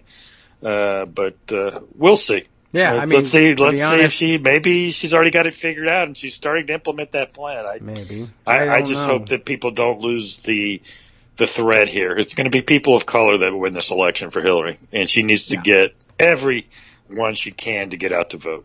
And I expect that's exactly what she's actually doing. And well, why isn't she paying more attention to millennials? Because the real answer is that the election will be won elsewhere. It will be great if they come along. We want them to.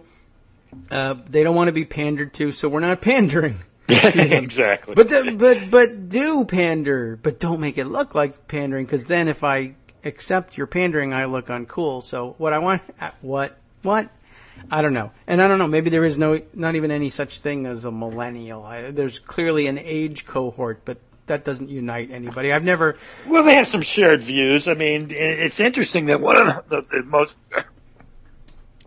persistent ones is rejection of the bigotry that encapsulates the Trump campaign. I guess that's why I do think that deplorables and going after Trump's bigotry is a good way to appeal to millennials. Make it uncool to not vote against Trump. And I guess that's true. But but it has to be further than that. It has to be, remember also, it's uncool to vote against anyway except against Trump, and that voting for these third-party candidates is a vote for Trump. I mean, that's essentially it. I'm funny. I'm just having this vision of millennials out at a protest and doing one of the favorite chants, and saying the people united will never be defeated. Hey, where are you going? Going to vote for Gary Johnson. I'll be right back. The people united will never. I'm voting for the 2% candidate because, integrity. Yeah, I mean, again, you can decide that your vote for Johnson is fine. You don't really worry that Trump might be president, but just accept the consequences of it. And I think don't be upset if I call you stupid. It's your vote, but it's my opinion, and I can call you stupid for doing it. That's not blaming. That's basically describing, right? Yeah. Well, that's what I don't get. Everybody else gets to be called stupid, but we can't call the young kids stupid. Why not? I don't know, because they're kids. Be nice to kids. I don't know. I guess. That does it. I don't know what to do about it. I don't have any answer for it. I don't either. That's my whole point. I don't think anybody does. But I think that's sort of my point. But nobody really has come up with a comprehensive, well, this is what you should do plan. Give a speech at Temple University. No, if someone came to me with a proposal and the first thing they said do was give a speech at Temple University, I'd be like, all right, this isn't a serious attempt at this. You're not going to reach anybody with a set speech. It's going to be on TV, on CNN. Who watches CNN besides us? Old people. Yeah. Young people don't watch CNN. Young people don't watch MSNBC. They don't. Yeah, the speech should be on Periscope. I don't know. I have no idea. I don't either. That's what I'm saying. You know what? Neither do they. So good. Temple will be it for the day, and that's okay. And maybe this is just a thing, like, well, how will you address millennials? I don't know. We'll give a speech at Temple University. Well, that's not going to do it. But that's okay. It doesn't matter that it's not going to do it. The point is, someone in the media is going to ask, why aren't you, reaching out to millennials? And they'll say, it did. A speech at Temple University. There. Yeah. There, I did it. I do. Okay. I got one last insight that is completely arcane and stupid, but I'm going to bring it to you, then hand you back your show. All right. On this Florida thing. Okay. There are about 200,000 new residents of Florida who are eligible to vote, who are getting registered, who are from Puerto Rico, who will have no voting history in the United States. So through the typical likely voter model, you've never voted before. Yes. How likely are you to vote now? Well, you'd be probably listed as pretty low, right? Yeah. Puerto Ricans vote like nobody votes. I mean, from the island. If they get registered, they will go vote. That is their routine. That is their habit. That's how they live. Voting is a part of life. Not voting isn't. Those people are all likely voters. And they're probably being missed by all the screens. I think there's another 100,000 votes missing from polls in Florida because of that. Yeah, all right. Well, that's probably, why is that happening? 200,000? Yeah, Puerto Rico has had, over the last 2 or 3 years, tremendous economic problems. Yes. They are United States citizens, so they can come to the country whenever they want, and that's what they're doing. So they're just saying, for economic reasons, they're just moving. And a lot of the movement has been to Florida, particularly the Orlando area. Okay. And it's my view that that likely voter is not being captured at all. It's only a point, maybe, at the end of the day, but a point's a point. True. Well, okay, that's an interesting thing to look for, and a good insight. I guess that's that wouldn't show up in your likely voter models, and without some sort of personal knowledge, I guess no real reason to guess. Oh yeah, I mean, listen, Puerto as I said, it's a marginal thing, but if you wanted to be a little more accurate in your model, you might ask them, are you Latino? Are you Puerto Rican? Did you come from Puerto Rico in the last 2 years? And I would, frankly, designate those people likely voters. Yeah, I guess. Or you can certainly ask, what was your, did you always vote? Were you a habitual voter in your last registration? Yes? Oh, okay. Well, I guess everybody would say, yeah, sure. I'm a terrific Yeah, but they'd be telling citizen. the truth. Yes, that's true. It's just that, because we know that everybody would say turnout of eligible voters in Puerto Rico elections on the island is 85%. Yeah, I don't know. 85%. If we crack 50, it'll be a miracle. I don't know how you would design a poll question to get it. You just have to have confidence in it as part of your special sauce and say, all right, this is what I know about Puerto Ricans in particular, as opposed to like, well, I'll just ask everybody, are you registered newly in Florida? If yes, then where were you registered before? And if they say Puerto Rico, then you can't. Well, that's not really much of a poll. Well, no, you could add it in your LV model. You could do it. I mean, it's a few extra questions and it costs money. The pollster and the call centers will charge you more for it. But if you wanted to be a little more accurate, again, it's going to be a point. Yeah. And I think that's probably not worth it. Then that's what you do. But look, I imagine there's a million other ways you could also refine your likely voter model. Yes. And that's just one that I know for a fact. Yeah, okay. Well, I think it's a great insight. Certainly something to watch for, and I feel like now we've got something. Should it happen, or should you hear about it in the post-election analysis, that people will think back and say, hey, now that I remember hearing on Kagro in the morning. Armando told me. No wonder. Okay. Seriously, well, yes. Certainly if they say so after the election, and it was this enormous influx of habitual voters from Puerto Rico. I heard it. I heard that. Okay. Yes. So, well, if that happens and you hear it after on election night, you heard it here first. Ladies and gentlemen. And it was Talking Like a Pirate Day. Must credit. Breaking. Ye must credit. Ye must credit. I forgot all about it. That's the worst. Okay. Well, all right. A lot of pirates in Puerto Rico. Good luck with the rest of your show. I'm sure it'll be wonderful. I'll be listening. Okay. Terrific. Thanks very much, Armando. Do vote. I encourage you to do so. And not just because you're Puerto Rican. Bye. Okay. He's not Cuban. Okay. Anyway, but he's extensive experience living in Puerto Rico. Okay. So I'll take his word for it, right? You should too. What else can we catch up on? Let's see. By now, it's probably no point in doing it as breaking news sort of thing. But as I said, all throughout the show, the news organizations and police organizations have been tweeting out like they're closing in on the person they now will identify as a suspect. They now are willing to connect the New York and New Jersey incidents. Matt Schlapp's support of Donald Trump has cost him friends in Washington's elite. There we are.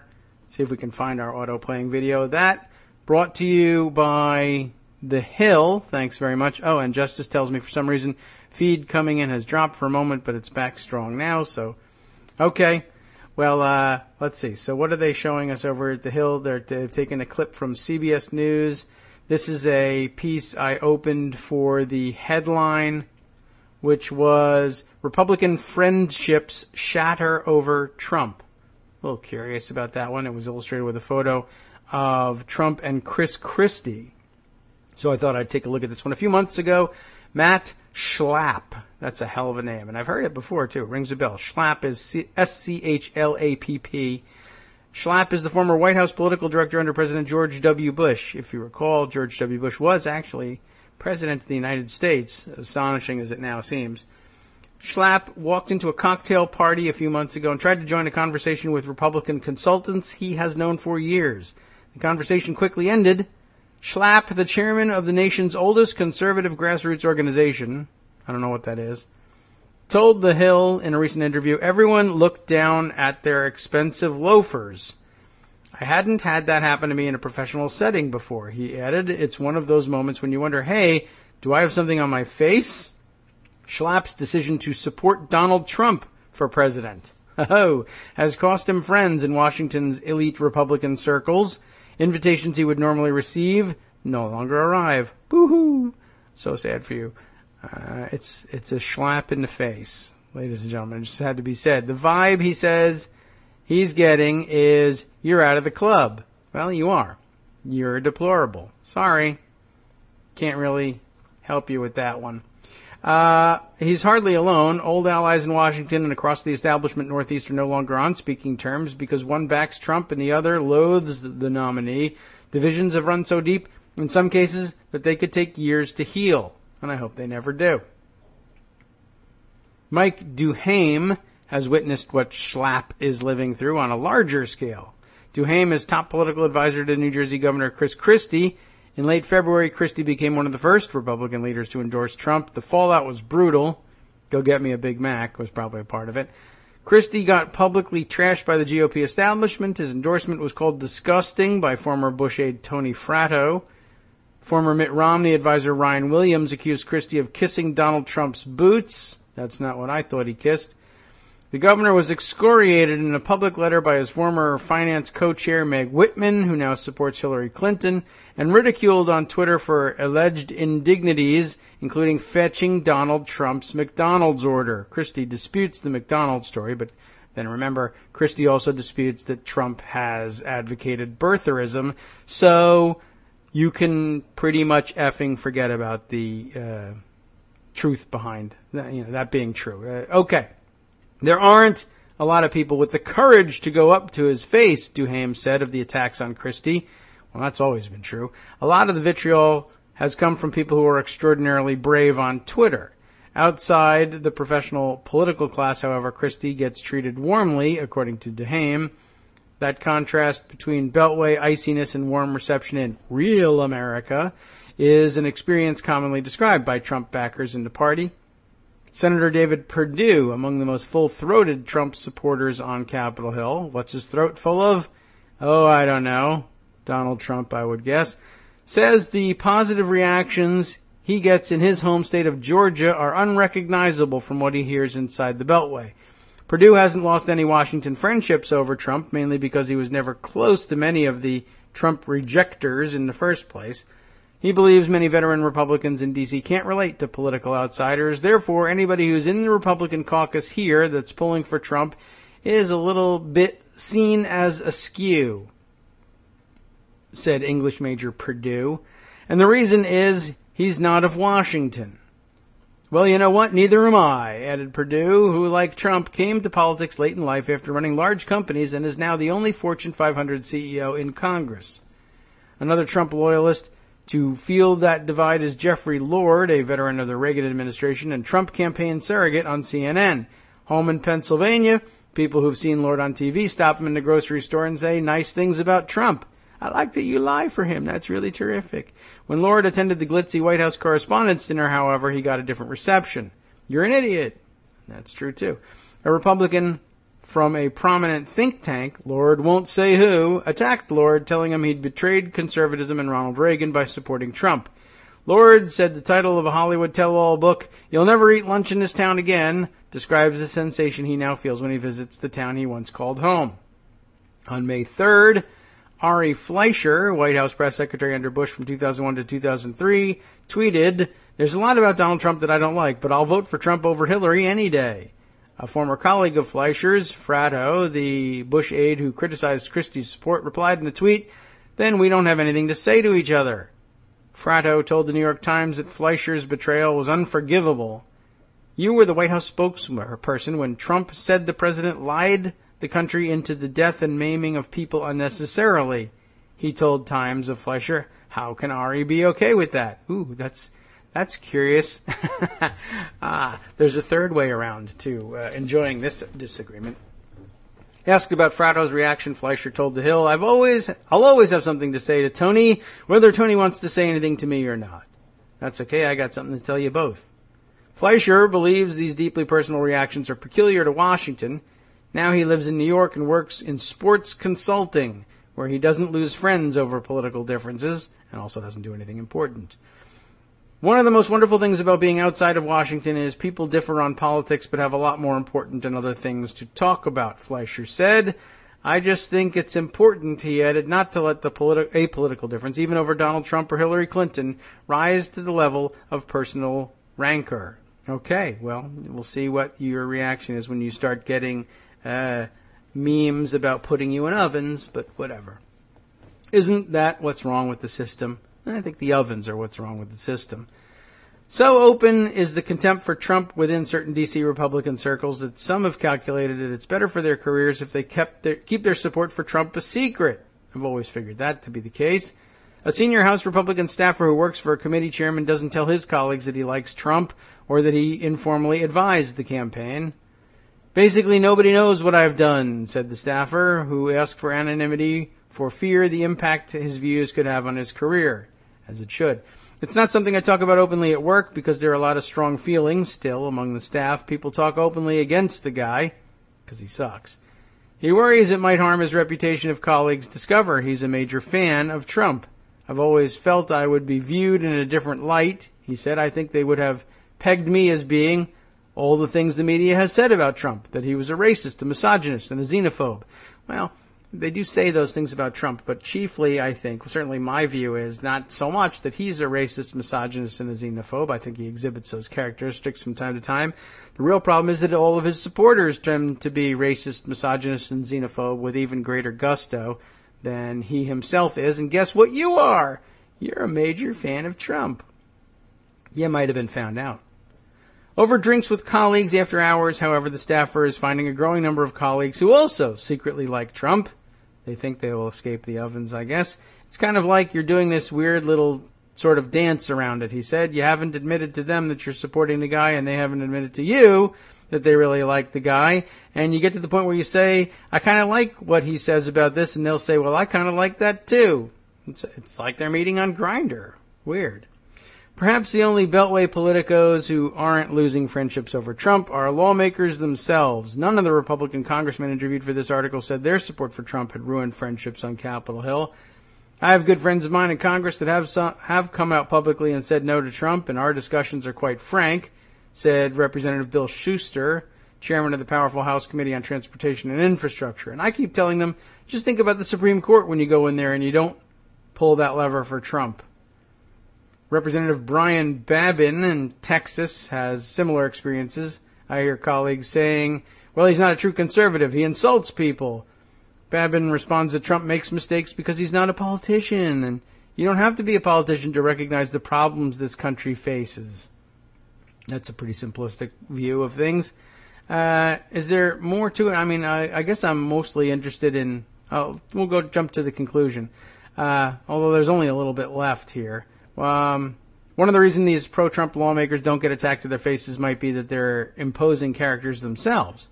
I'm known to be a little bit of a maverick, said unknown representative from Pennsylvania, Tom Marino, an early Trump backer. Marino's response to skeptical colleagues, well, how's it been going the last 30 years? Of course, the answer is richest country in the world, best healthcare system, etc., etc., stock market over $1 bazillion or whatever, but I'm sure... it's a total mess. Believe me, it's a total disaster. Last bit here entitled Putting the Party Back Together. We'll see about this. Schlapp attributes a lot of the anger of wounded pride within a consultant class that failed to grasp the Trump phenomenon. Maybe. If you were someone who spent your whole professional life making predictions, selling your reputation for understanding politics, he said, I think this gets to the core of their pride and ego. I'm going to dismiss that because... that's what Kellyanne Conway was doing, and it was easy enough for her to just say, you know what, I'll take a contract saying the opposite of everything I said before. So I don't know if I buy that one. Schlapp, Bush's former aide, said the message voters are sending, that Washington is broken, and the people running Washington are not listening. That's true, I'm not listening to that. Gets to be a very personal message if you're living in those zip codes. He hopes when this election is over, whether Trump wins or loses, establishment Republicans can reconcile with Trump supporters. In the meantime, Schlapp and his wife face an awkward stretch until Election Day. I can't tell you the number of nights we've looked at each other and kind of felt a bit lonely. Woohoo, he said, laughing. He's just kidding. It's personal, it's painful, it's people you grew up with, he added. In politics, you make these really great, deep friendships because you work long hours and it's about issues that are important. When those relationships break because the issues are no longer important to you, it's really heartbreaking. But it also motivates you to say there's a lot on the line, a lot of emotion involved, he added. And screw it, you got to do what's right. Well, too bad you're not doing anything close to that. But, okay, good luck to you. I hope you fall down a sewer somewhere. But I hope it's over quickly. Anyway, let's see. There are a few other interesting things that we might bring up. There was something in here that reminded me of something there. Let me just scroll up to the top here. What was it that... oh, yes, that's right. The fact that the guy was a former Bush aide. And I saw something over the weekend that I thought was interesting. And now I guess one of the things I didn't put aside. I didn't think too much about the possibility that I'd be talking about this one, but I did see tweeted over the weekend that I guess they asked Mike Pence, who is your role model for the vice presidency? I don't really know, like, in what context that came up. And it doesn't matter in the sense that, in all likelihood, well, who cares what your role model is for the vice presidency? You're not going to be the vice president. But we treat him with a certain kind of respect because he's the vice presidential nominee of a major party. And prior to Trump, he was an elected official. He was a total and complete loser. But, whatever. He was a traditionalist type Republican. So I guess you ask them questions like that. But it occurred to me, well, he answered, first of all, it should be said that Dick Cheney was going to be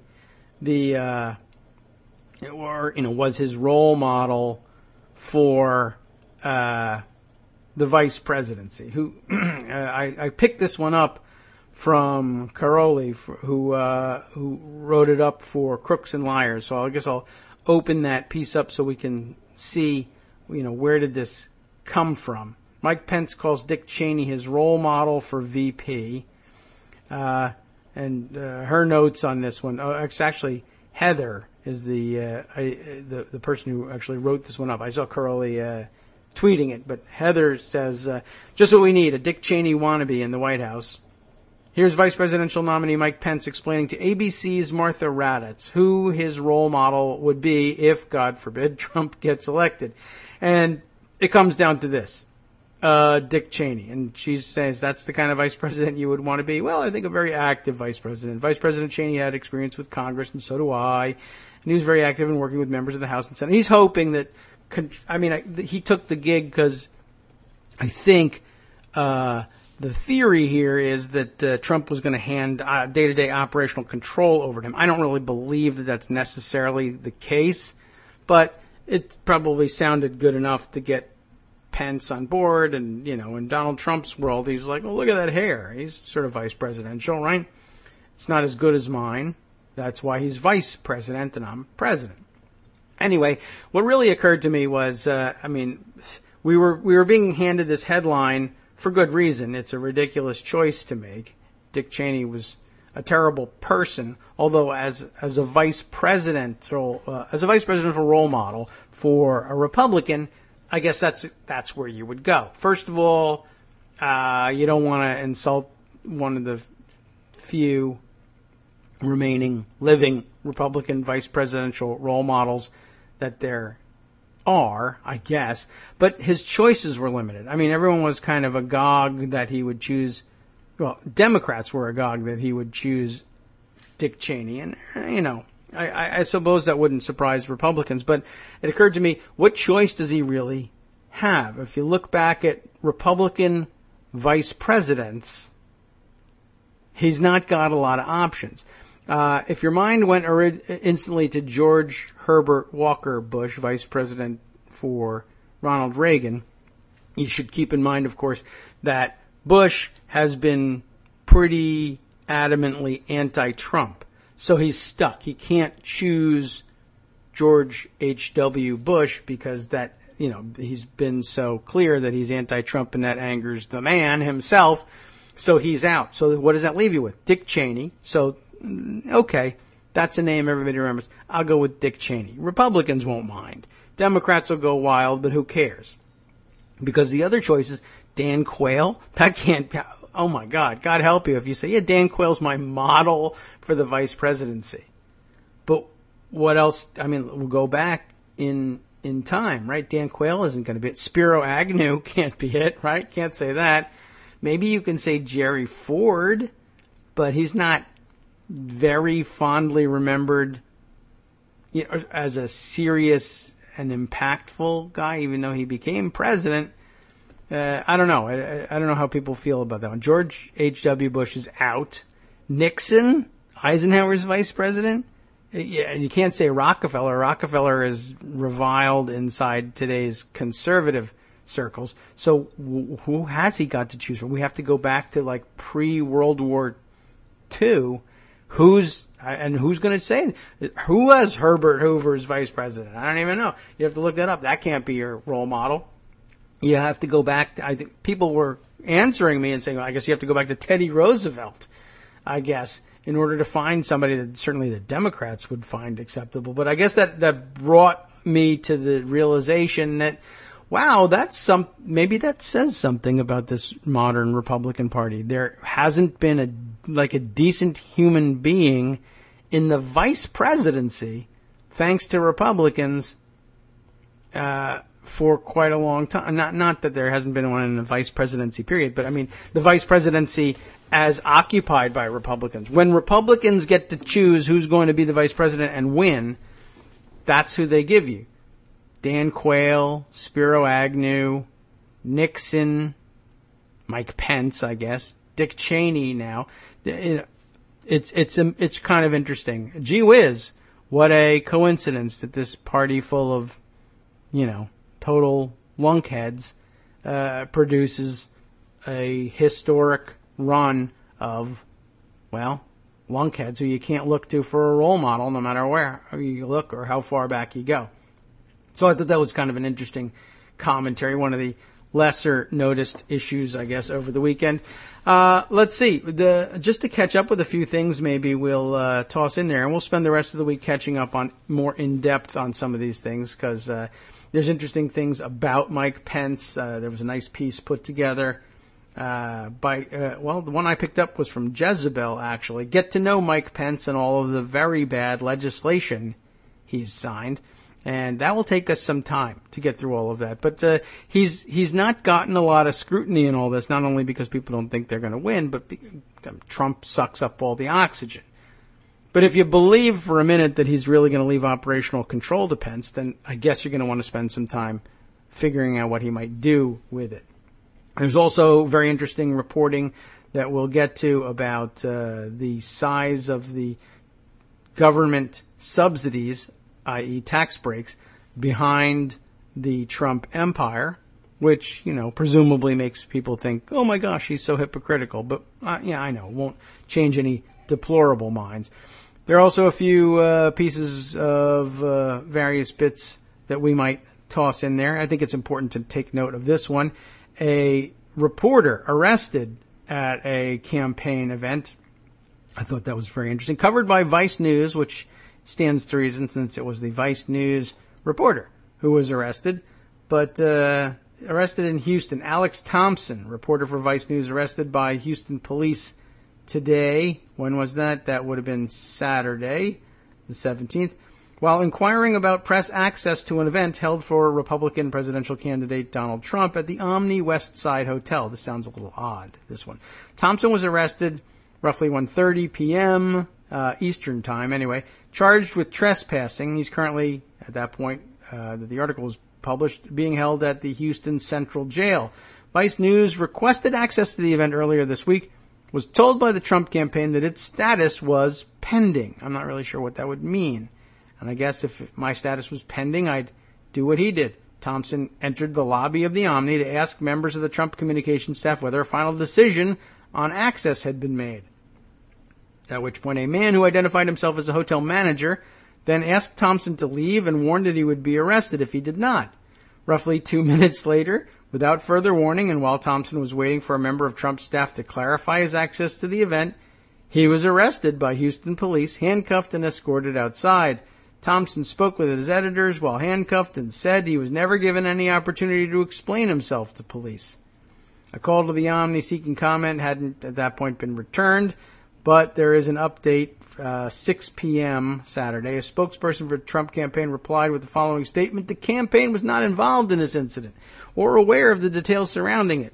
The event organizers were responsible for today's media presence and requested the campaign limit attendance to the traveling pool. The campaign had no staff presence at check-in for guests or media and therefore has no further knowledge of what occurred. And in an 8:30 update, the Houston Police Department said hotel management initially asked the man to leave the building, and he eventually complied and left. Soon after he entered the hotel a second time, when asked to leave by management, he refused to do so and told hotel employees that they would have to have him arrested because he wasn't leaving. So I guess they obliged him on that one.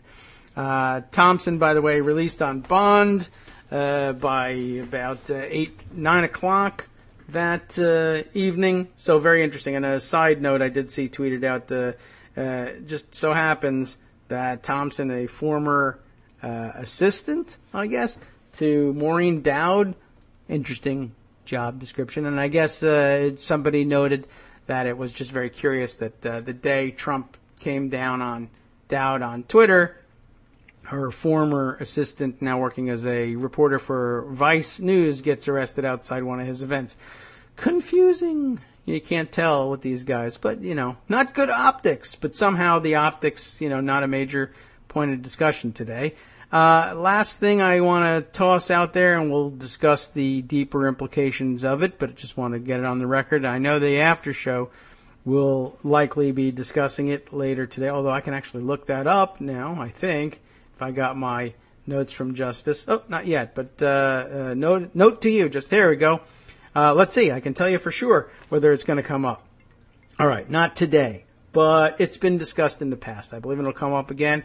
Yet another NFL team, I guess, threatened by the local police department that they're not going to escort their players around anymore, I guess, or provide security perhaps when they work overtime at the stadiums. This time the Dolphins. Miami Dolphins had a couple of players join in the ever-widening protest surrounding the playing of the national anthem before games. And once again, a police union insisting that we're going to pick and choose who we protect and serve based on the way we agree or disagree with the way they exercise their constitutional rights, which is not a good look for police organizations, or any organization really, but in particular police unions. I thought it was very interesting, and somebody isolated a piece of this. And the leader, the president of the union, the police union, mind you, I guess has been commenting that, in some jobs you give up some of your constitutional rights and your freedom of speech when you sign your contract and you put on the uniform. And he actually means the football uniform, which was pretty amazing, because I think that's actually maybe something he was thinking about for himself. When you join the police department and put on that uniform, then maybe one of the things you do is not criticize the way people exercise their First Amendment rights elsewhere. But of course, he's a union president. He knows that the players will have a contract somewhere that will have mentioned nothing whatsoever about giving up freedom of speech rights. But I thought it would be fun to make one up out of whole cloth anyway. So we'll return to that and to other issues we got to get buckled down on the rest of the week. It was fun to let Greg and Armando go wild this morning. Gave me a chance to rest. But now, time to get serious with Metaphor Monday on the after show. We'll see what we can cram in about the action-packed show to come. A New Jersey woman uses coupons in a quest to feed 30,000 people in need. A new study concludes that 1 out of every 5 corporate bosses is a psychopath. And Rose Pak, a San Francisco Chinatown dynamo and city power broker, is dead at age 68. From Daily Kos Radio on netrootsradio.com. You have been listening to the Kagro in the Morning Show with David Waldman. Now here's a crystalline example of what can go on the after show that we sometimes miss. For the last half, they'll be reporting on the largest prison strike in history. It's happening right now, virtually ignored by the corporate media. Luckily, you're not listening to the corporate media. You're listening to Netroots Radio, and you're staying tuned for the after show with Wink and Justice next.